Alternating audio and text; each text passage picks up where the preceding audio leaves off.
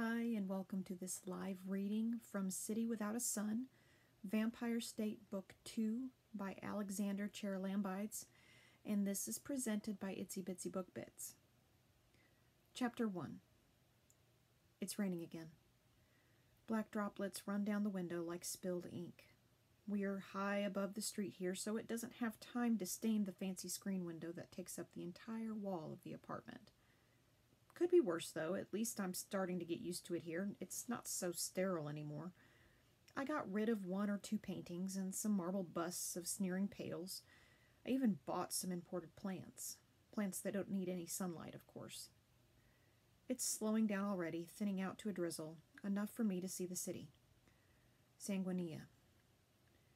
It rains black here. Sometimes when I get up during the night and stumble over to the refrigerator, the black rain on the window surprises me again. It has something to do with the colossal statues they use as furnaces. People get together and throw in special herbs to make huge squat columns of black smoke like thunderheads that dominate the skyline. Clouders. I think Vincenzo mentioned it was a social event once. Still never been. And I feel stupid at the moment, sitting around on the cold, creaking leather couch, glass of milk in one hand, phone in the other hand. There are things I should do. I won't have all this free time forever. Still, I can't help but glance out over the city again, my eyes running over the jagged silhouettes of cathedrals, knife-edged skyscrapers, and the blunt vertebrae bulges of the sun shields over the highways. We're in a nice area here. Maybe it was naive to expect the view to be any different, hope that somehow everything I could see from my window wouldn't be black. When I have the apartment to myself like this, I set up my tablet over the fireplace. It plays some simple jungle white noise. Matches the plants. I've been waiting too long. Anxiety's one thing, but now I'm getting impatient. My thumb hovers over the button, and the screen starts to pulse. He might not even pick up. Dad? The word's out of my mouth, the phone up to my ear the second the screen changes. Oh, Rowena? His voice is low, and there's noise around him, wind, perhaps a crowd of voices. It's always impossible to tell over the phone. Something wrong? No. I shake my head, even though he can't hear me. I promised I'd check in now and then, remember? Oh, is this that? He laughs, just not in the way I remember. Nice to know I'm not persona non grata with my own daughter. I want to say, of course you're not. But if I'm going to say it, I'd want it to be true. So, what are you up to? Did we ever have much in common? Ever since he became a pale, we've had even less time to spend together, but I don't think that's the problem. I mean, he chose someone else over me and Mom. No, I shouldn't think of that when I'm talking to him. It's not fair. Ah, you're asking how the lifestyle of the Legatus Majordomo is treating your old man, eh? He laughs again, and the sound around him dies away as though he's taken his phone outside. Lots of parties, good food, drink, raising money, giving speeches. Exciting stuff, Rowena. I can hear him smiling down the line. Your boyfriend really set the cat amongst the pigeons, making it so that humans can become citizens. Lots of people unhappy, lots of energy. He laughs again. Sorry, I know that's probably hitting a nerve. How's things going at your end? I'm settling in. My eyes scan the apartment, the little corner of plants in the sterile white. Still getting used to it. Missing Mom. Same. Dad lowers his voice. You don't have her number, do you? I still think we left things wrong. She made it very clear she didn't want this for any of us. He makes it sound like there was some sort of misunderstanding. Maybe he thinks there was. No. It's true, I don't. I might be able to find out, but it doesn't feel like it matters anymore. There's no going back. Well, all right, Dad sighs. So, what's Vincenzo doing these days? Still paying off softy politicians to trample all over the letter of the law? Now he's picking a fight. Not in a bad way. I think he just likes to argue. That's the idea, I tell him. Wreck the country, put humans in charge of everything, free the slaves, crash the economy. Business as usual, really. I know you're joking, he replies, but that could actually happen, you know. There's a legal way to become a citizen. If you just start to hand it out willy-nilly to everyone, it doesn't mean so much. People stop respecting the state. That's when you get problems. So we don't have any now? I ask. I'm just killing time until Vincenzo comes home, really. Who knows? This could be a good practice. I know you're just trying to get a rise out of your old man, he says, but look, I have to go. The legatus wants me to give another speech. Very prestigious. You stay safe, okay? Just think twice before you go getting political. He hangs up before I reply. That might be a first. The phone drops out of my hand. The screen glows up at me. 5 minutes. It's still on silent. I must have missed the message while I was talking to Dad. He's settling in at least, and he's probably making a nice living as the legatus's hand puppet. At least he's not all over the news. Seeing him on television constantly, claiming to win debates against people by cutting off their audio, wouldn't be good for my blood pressure. Something creaks outside. Not that weird. This place is high-end. But it's still an apartment complex. It took me a few weeks to stop being nervous when I'm here on my own, but the sound is so close it could only be Vincenzo. The door clicks and swings open. Oh. His yellow eyes glint as he folds his coat under one arm. You're still awake. Sorry for creeping up on you. It's okay. His feet are a few inches off the ground. That's one way to stay quiet, I guess. I can't help but roll my eyes, but he's used to it by now. It forces his gray pointed features into a grin. Bored out of your mind again? He asks. I'm sure we could get... It's fine. I look out over the city again, wondering how many of the dots I see against the smothered moonlight are pales like him, with strong enough blood to fly. No, really. I turn back to him. I know it doesn't sound like it, but I'm glad you're back. I'm glad you're glad. He hangs up his coat and starts to undo his tie. Anything exciting happened while I was gone? Called my dad, I tell him. Sounds like he's getting into politics, too. Yes, I heard something to that effect. His voice echoes in from the kitchen. One come from behind political upset, and suddenly everyone assumes they can do it. He emerges with 2 slices of toast in his hand. Best I can do.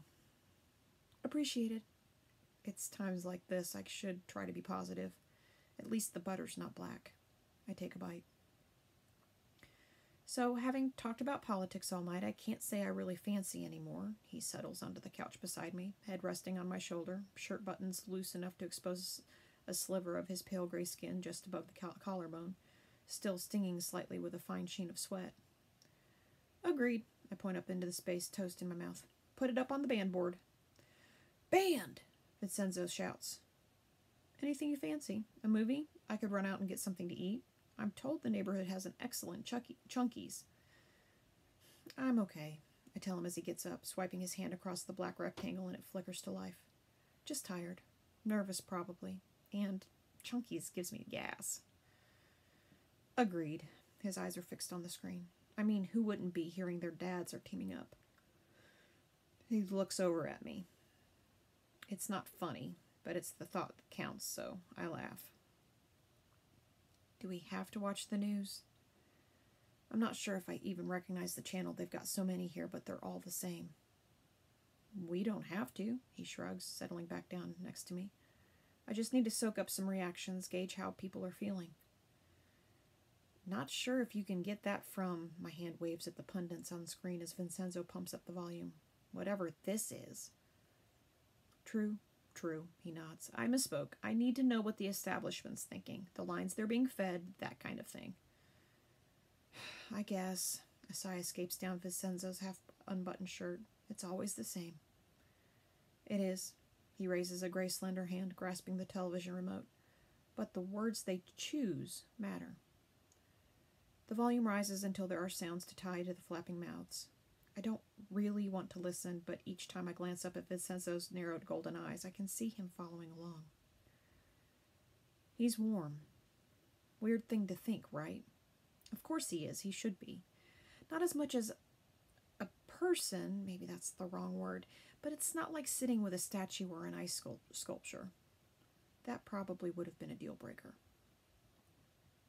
So, it's too early to go to sleep even if I'd like to. The gentle splattering of black rain, the sound of glowing traffic cruising by in the dark, and the slow rise and fall of Vincenzo's chest are all conspiring against me.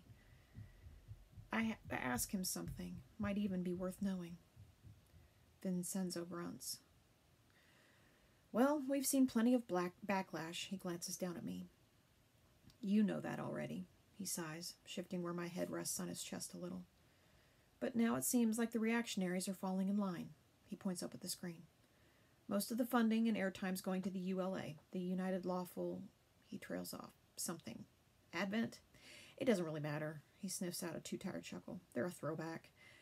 That's the point, I suppose. A lot of appeals to outdated, oppressive moral values, that sort of thing. Two pales dressed in suits are talking back and forth. In the top right corner of the screen is a picture of a man I don't recognize. Who's that? I ask. That's the problem, he says, looking at the portrait of a stone-jawed, broad-nosed, hairless pale hanging over the two pundits like an owl high up in a tree. Flavius Fortis. Absurd name. Can't possibly be his real one.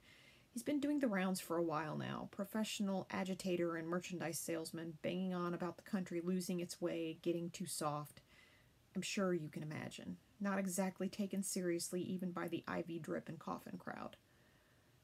But he formed a political party? The scene shifts, another pundit, an expansive graphic, a graph shifting up and down, all in black, red, white, and red. Well, it's complicated, Vincenzo says. How best to explain it? He points again. See their file photo? Uh-huh, I nod. Down where they cut it off, see his suit? He asks. I follow his finger and see the red shirt and red blazer where his neck fades into transparency. He's wearing a red suit? It sounds like a stupid question. I'm sure he'll be happy to explain what I'm not getting about all this. Exactly, Vincenzo snaps his fingers. Always has. Only now, the pictures shift to footage of a crowd on the steps of the Senatorio. Ah, they beat me to it. It's easy to pick out Flavius Fortis in the center of the crowd, bobbing up and down over a sea of red suits. Now people are dressing the same? Right, replies Vincenzo. Backlash is one thing, but people like Fortis are getting licensed to run wild. The establishment, possibly even the Emperor, they're scared, Rowena. They've never been challenged like this before. So they put their capital behind this guy? The television's not loud enough. I can't hear the slogans, but I can read their faces. Skin stretched, fangs bared. He's never had much of a following. Vincenzo flips to another channel. Different suits, different graphics, but now that I know the face and the bright red suits, there's no escaping them. See? Every network, he's making headlines. The ULA growing by the hour. Great. It's a cop-out. I'm sure Vincenzo'd love to talk policy or make a plan, but I just don't have the energy. So the country's throwing a tantrum because we managed to get humans something like 1/10 of the rights pales already have? Sounds about right. He closes his eyes, resting his head on top of mine. They're frightened, that I understand. Still, I'm glad of your perspective. My eyes flicker across the graphics. Vote shares, exit polls, demographic charts. Are they talking about anything else? It has to keep me awake. Anything else, replies Vincenzo. You know how myopic the networks can be. Let's see. He starts channel surfing again, the gentle flick of his fingers sending the picture blinking in and out, a little window into hundreds of tiny worlds. Royal family intrigue? Too tabloid for you, I'm sure. Peace talks? Inflation? Huh? I'm getting too drowsy to pay much attention. The Emperor has a family? What? He looks down at me. Oh no, not Emperor Dominius. The royal family of Kemet. I've heard their prince is scheduled to visit soon, hammer out some sort of treaty. The papers are speculating on his relationship status. Should I admit I have no idea where Kemet is? I think it's supposed to be hot, lots of sand. I guess that's harmless, I shrug a little. He must be really interesting. Well, that's the thing, Vincenzo says. See? He flicks channels again, settling on a headline about this treaty with Kemet. No headshot. Kemetians don't like having their picture taken, or so I've heard. Some sort of superstition. Not sure why. They've no excuse for being backwards. Their country's quite advanced, very rich, lots of oil, but they insist on clinging to their ancient religion. Their pharaoh's supposed to have mystical powers. Really? My eyes flick up to the black opaque portrait, a question mark in the place of His Highness's royal features. What sort? I don't know the details. Something to do with floods, storms, that sort of thing. Sounds mysterious. Is that why they're so fascinated? Most likely, but I doubt they'll get much or that these talks will amount to anything. Relations between Kemet and Sanguinia have always been tense. He's probably right, not that I would know. People talk about politics and borders, but they never mention Estovia. That's where I'm from. It helps to remind myself now and then. Last time I saw it, the Sanguinian flag was flying over it. None of these news shows ever show what's happening there or feature anyone that looks like me. It feels like I don't exist at all. You don't look happy, he whispers in my ear, his lips gliding by just close enough to linger on my forehead. Nervous? Maybe, I grunt. Not about the job. Just life? He laughs. I can't say I blame you. People always fight progress. He runs his fingers through my hair, and despite the fatigue, it sends a wave of shivering heat through my scalp and down my back. But progress still wins. I really hope you're right. I glance over at the window. Instinct. I want to know the time, so I look out the window. Now I feel stupid. What's the time? I ask Vincenzo. Late, he says. Late enough, I'd say. You're getting an early start tomorrow, after all. That's the plan. I start to flex my arms and legs, and he lets me go. I rise into the cold air, wishing I was the sort of person who could forget the future, just settle back down and sleep with him on the couch.